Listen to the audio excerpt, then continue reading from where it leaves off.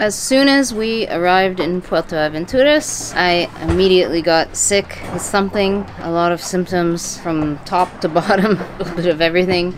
Leaving the Riviera Maya, enjoying the light easterly breeze, we were catching fish for lunch and dinner, traveling south.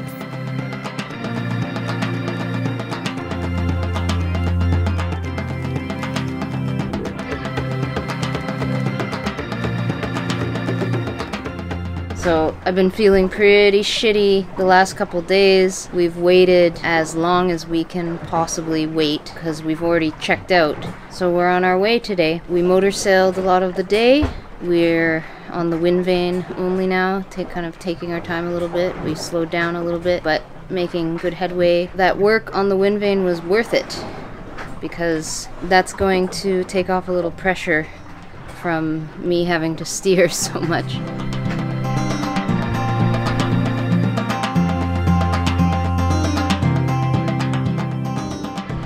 Always have the best spot, the best shady spot. Dr. Vaneberg, Dr. Zoidvane. He's just calling it this cartoon's name. Yeah. You're not making it your own. Just straight up. Kinda like the character Dr. Zoidberg, our wind vane was working, but kinda wonky-like and not quite right. Perhaps it was the current. You want me to pull it up? Yeah. So we don't have a fully functioning autopilot, but we do have an automatic reel. A gift for Robbie from our friend. All I have to do is flip the switch, and the line automatically reels itself in while Robbie fights with a fish on the other.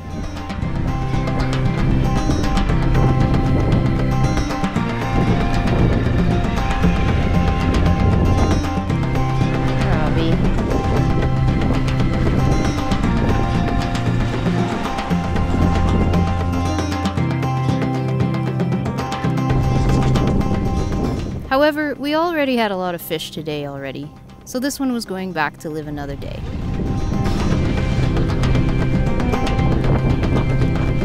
We're kind of going around the corner right now, so like we might be able to adjust to go more south momentarily. We stuck close to the shoreline, even heading into the night,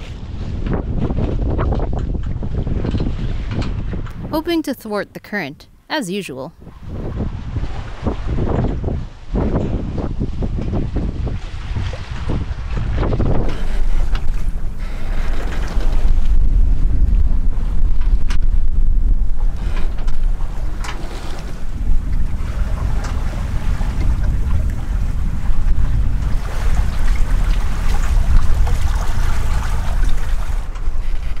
The plan seemed to work well, and we made good headway sailing in light winds. In the morning, we could see a city floating upon the ocean.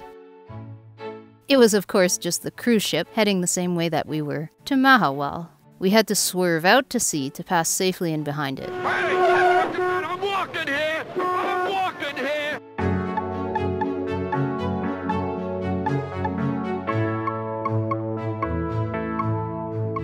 And then finally, we could get out of some more current. The coastline here was totally, unsurprisingly beautiful, and the water a crystal clear blue. This area, of course, is another seaside Mexican diving hub.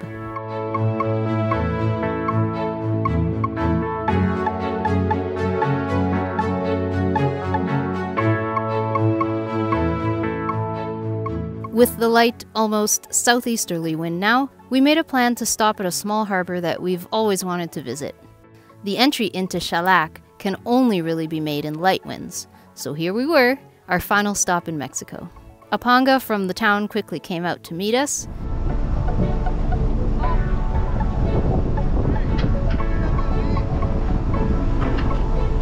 This way!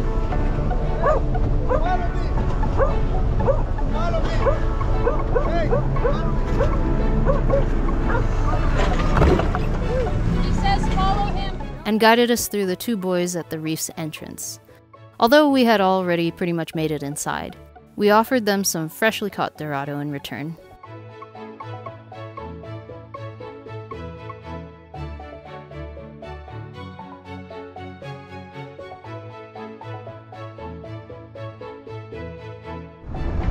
So that green one isn't good anymore. Breaking waves on the reef here were very visible and obvious.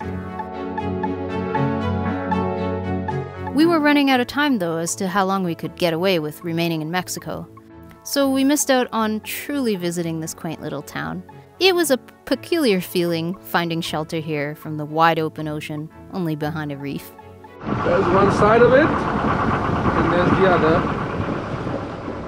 This buoy was supposed to be more ahead Yeah. at the beginning of it to mark, but now it's like through. It's inside of it already.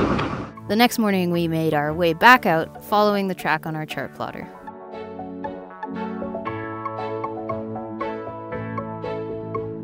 We are entering into Belize, motor sailing. Even though the forecast shows that the wind should be consistent throughout the day, it's always lighter in the morning. And it's too late for us to just sail with the time constriction we have.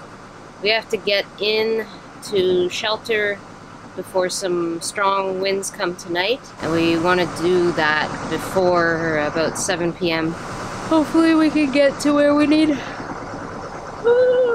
We could get to where we need before dark. Basically the forecast looks perfect on paper for heading down, but the wind is just slightly not enough. I mean, everything takes a lot longer.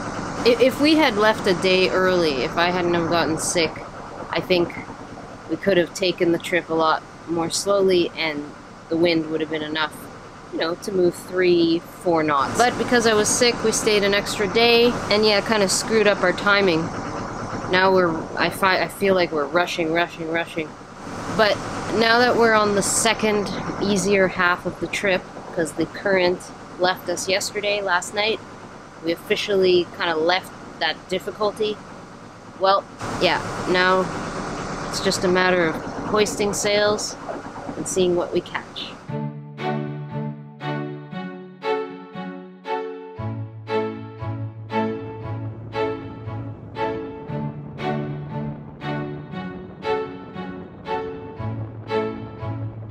We had a lot of fish drying out for storage, but something fresh for breakfast would be nice too.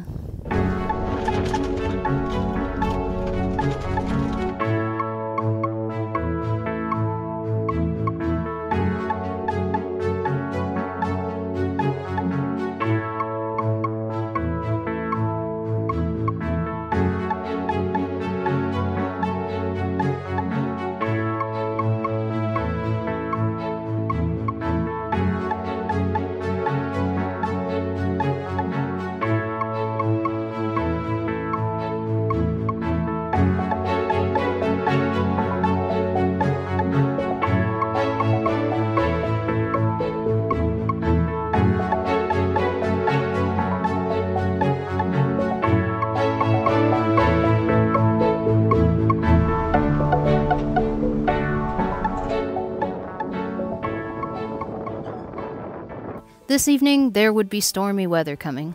We decided to enter into the Belize Inner Channel. There was, of course, some large ship traffic heading out through this main shipping channel.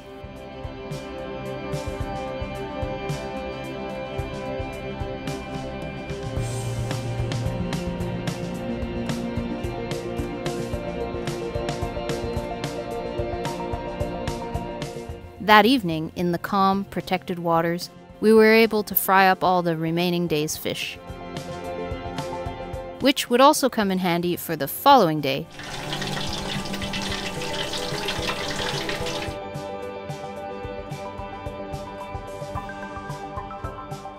where such a meal would be super easy to reheat and enjoy once again.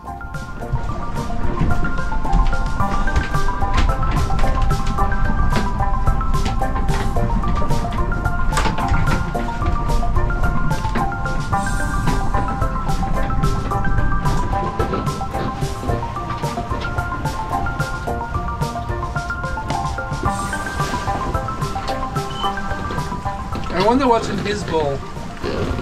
It's not like he has fish and rice or anything. Yeah. But what Papa's eating is better. It's got those 11 secret spices.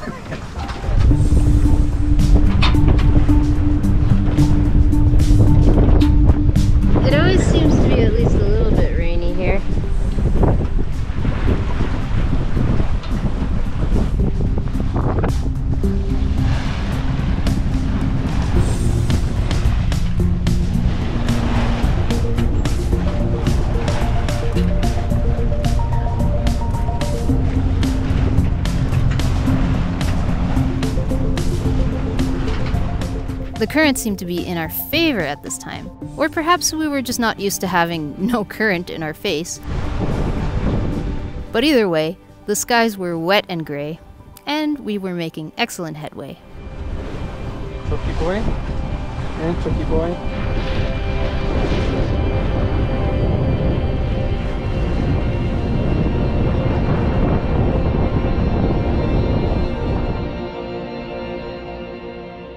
But the trade-off of the building wind was that the storms were definitely here now.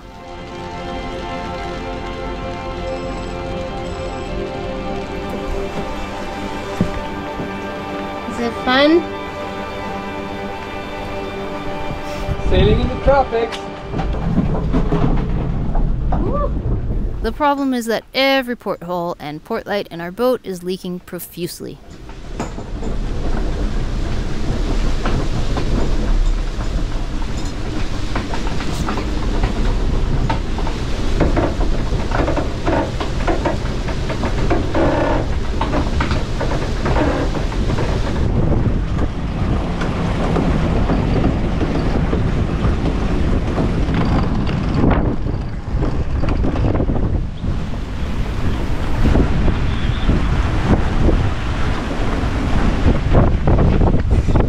Big gusts.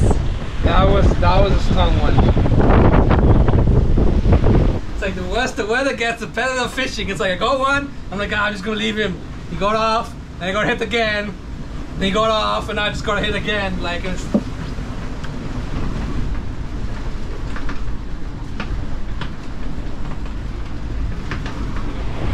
Back behind the boat a while until this gust goes away. Sorry, Mommy stepped on your tail.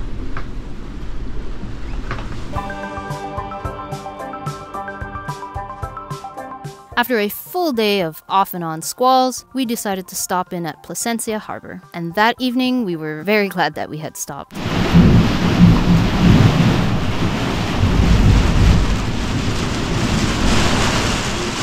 In the middle of the night, we were suited up, fully in rain gear, ready to have to deal with a dragging anchor or worse.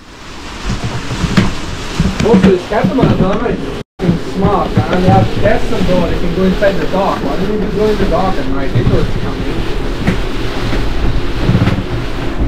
Oh, you want the chopper experience? This is the chopper experience.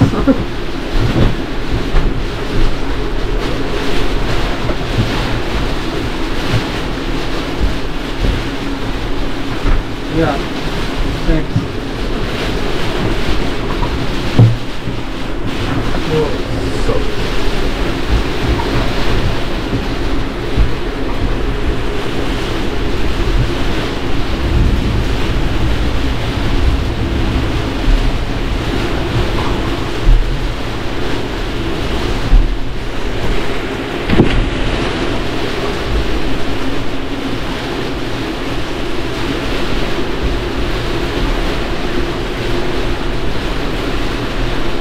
I'm really happy that we came on the inside of Belize, the inner Belize Channel, because the weather is just really deteriorated into some stuff that we are really happy to not be out on the open side of the reef, on the open ocean. It was okay sailing. A lot of reefing the main, a lot of reducing sail, and then putting sail back up and then reducing.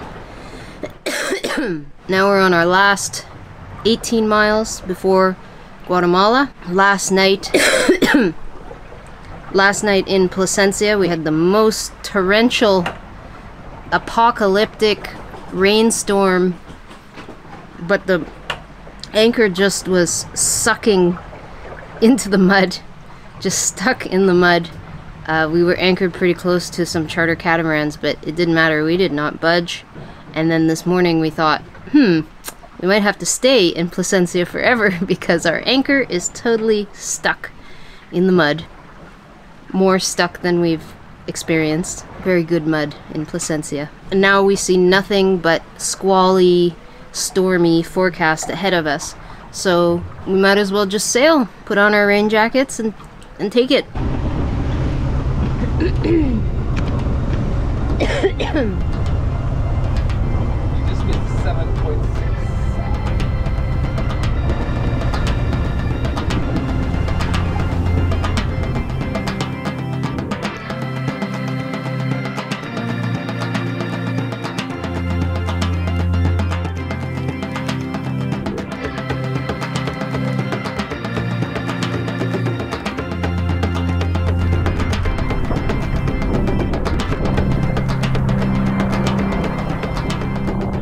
We said goodbye to the good seamount fishing areas of Belize, and then said hello to the rivermouth debris of Guatemala. All of the rain and swirling currents seemed to be amassing garbage here as we approached the punta.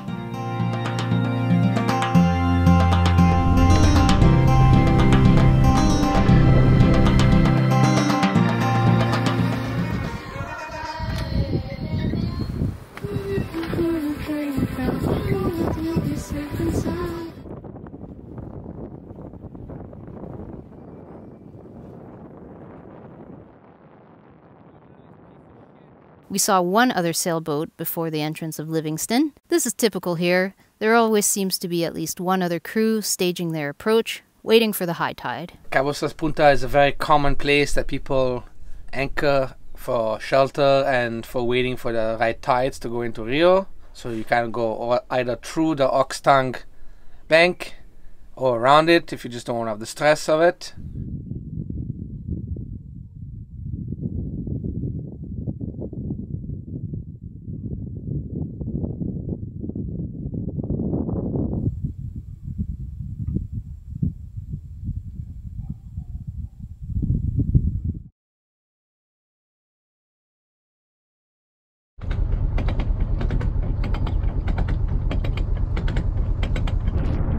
Before 6 a.m., we departed with our neighbors towards Livingston to hopefully get over the shallow bar and to check into the country. A lovely, lovely day. We had to use our sails to try and keep up with our neighbors, who were doing the small hop over with only their engine. We hoped to follow in directly behind them, as we did with another boat last time entering here, because they have a deeper draft and could clear the way of any mud. But also they had a forward-scanning depth sounder. Okay, approaching Livingston. I looked at the track on my Navionics on the phone and realized it's been exactly 4 years, almost exactly 4 years since we came in. We're hoping the track that we laid down last time is still accurate, but stuff shifts. It's the river mouth, and so silt moves around. We're also following behind another vessel that was staging their approach last night from Tres Puntas. That's what it's called, right? Tres Puntas. Cabo Tres Puntas. Cabo Tres Puntas. He looks like he might have already touched. He's like more and more sideways. And we're coming in full sail, but I think we're gonna take down sail now. No, I want the sail to punch through in case. Eventually we caught up with them, only because they started having to plow through the mud though. Imagine, it's Desperado.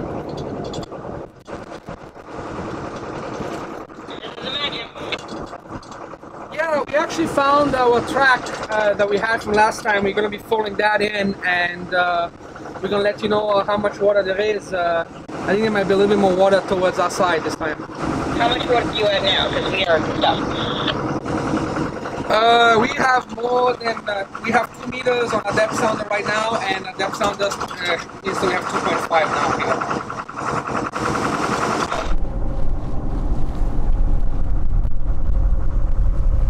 And then it got really shallow. Less than a couple of inches under our keel type shallow, but we kept on moving forward.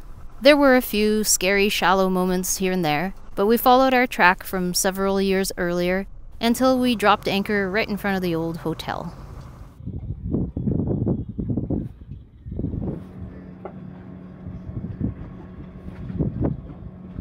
So I'm very lucky.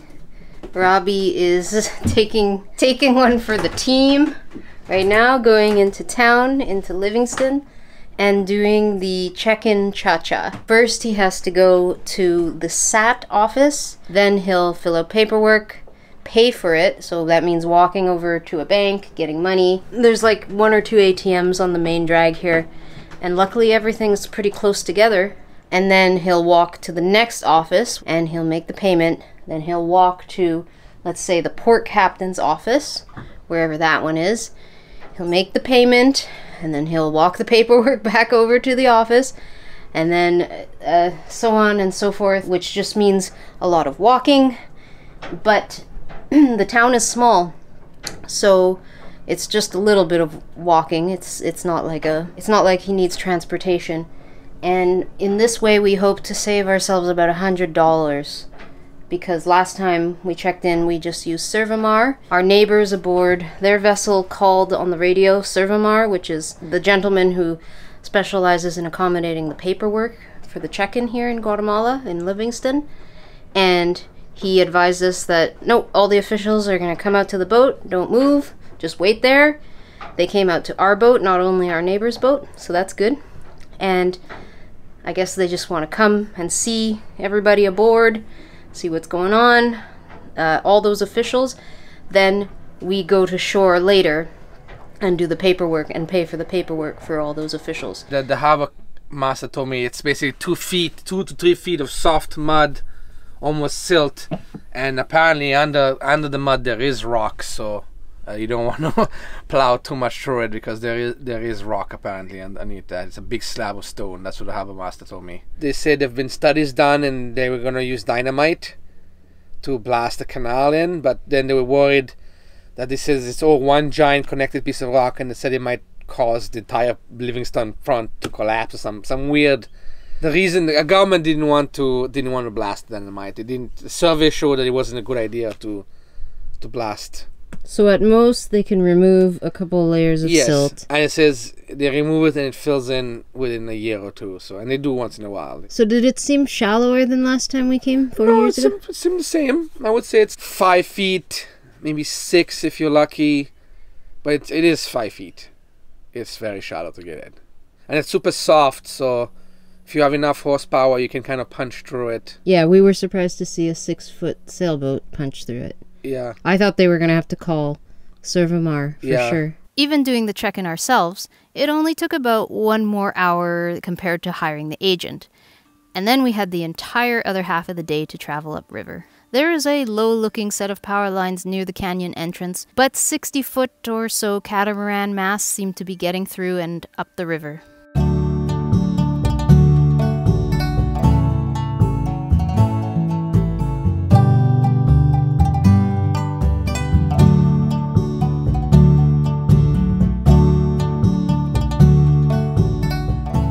At this point in the hurricane season, the jungle was looking particularly green and lush, with small waterfalls in many places providing fresh water along the river edge, which some locals seemed to be collecting in their canoes, and birds of prey were hunting above the canopy.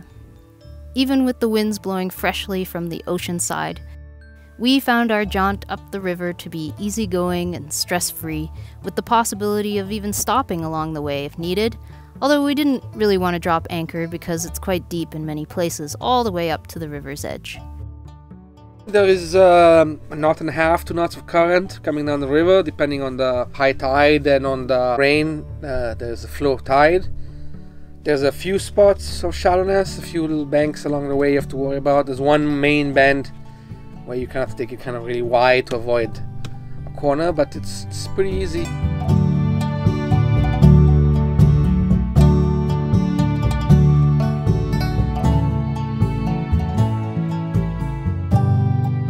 We aimed to make it to at least Texan Bay, where the river opens up into a lake, with some good anchoring depths, before dinner time.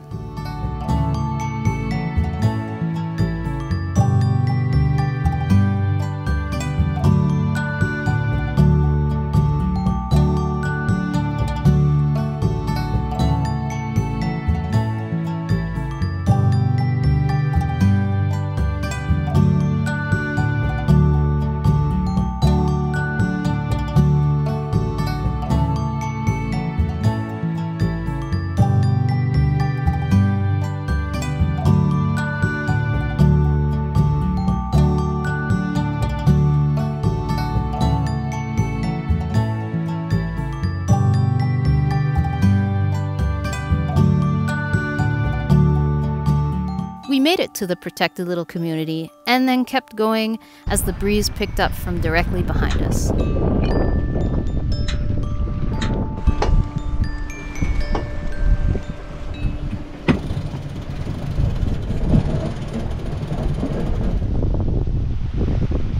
The only part about this configuration is that the sail is blocking my fish drying. It's a whole rainbow now. We're all the way across the and we cruised wing on wing all day to Fronteras, the city center of Rio Dulce.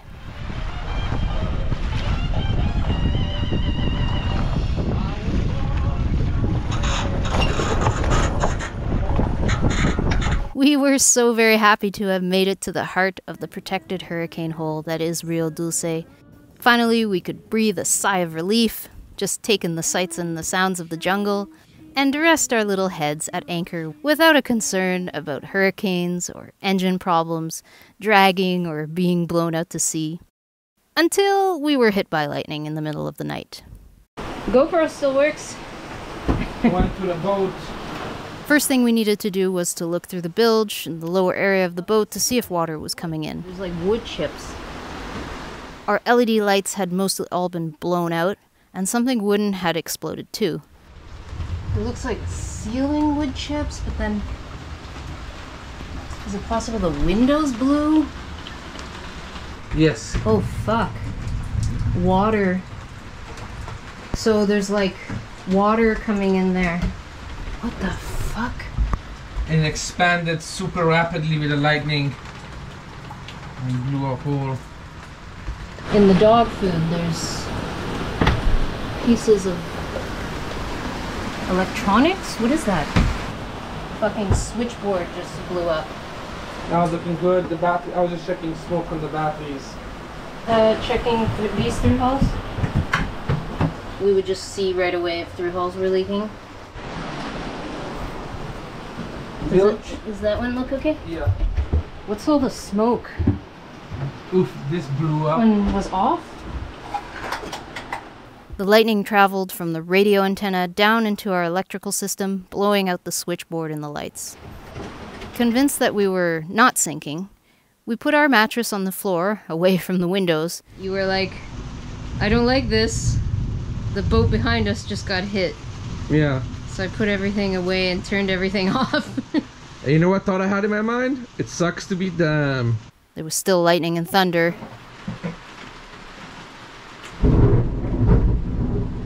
And with the boat smelling like a welding shop, we tried to get to sleep.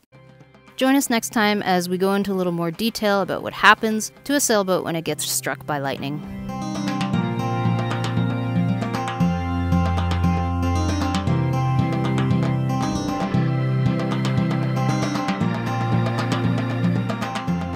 Trying to visualize the path that the lightning took, what systems were affected, to give us an idea how to avoid this in the future, try and make sense of what happened. It definitely went down the backstay. We had a visual confirmation from Robbie that that's what he saw. Went down the chain into the water. It arced onto the solar panels. It went through the radio antenna, down the wire into our electrical panel, into our electrical system of our lights, and nothing that was unplugged got affected. On the depth sounder, or beside the depth sounder? What the hell? This is new. I don't remember. No, that's... We didn't hit something. Maybe we did. Maybe something hit.